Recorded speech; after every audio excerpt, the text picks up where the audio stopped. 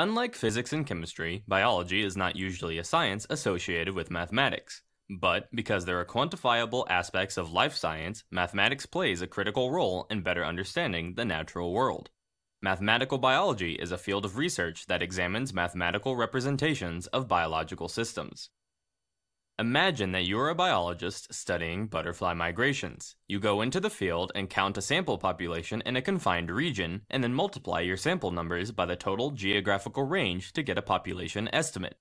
You then go back to your lab and review other researchers' reports of butterflies over the span of their migration pattern and use vector calculations to predict their future path.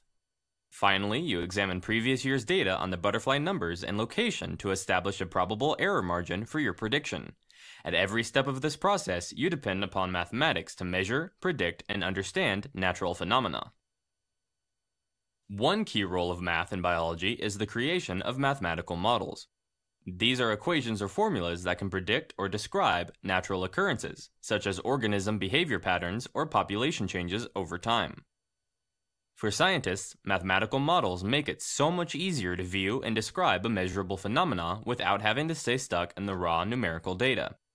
Most fields of medicine are also very dependent upon mathematical models, especially with regard to the frequencies of gene expression and the spreading rates of diseases. Basic measurements of living things are often a necessary part of understanding how they change over time. This is a basic form of mathematics, but is crucial to better understanding living things. For example, Charles Darwin famously observed different species of finches in the Galapagos Islands. In studying these birds, modern evolutionary biologists observe a progression in beak changes across the different species, as the finches specialize to eating different food sources. Accurately measuring the precise lengths and thicknesses of the beaks and averaging those differences within each population is very valuable raw data for drawing conclusions about how the species have differentiated over time.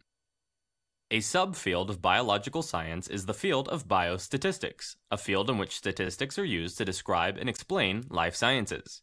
The purpose of statistical analyses is to find correlations or interdependent relationships between variables and to compare variables against each other.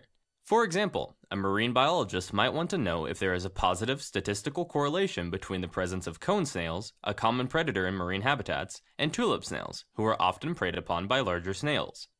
She may set up an experiment in which tulip snails are present in all testing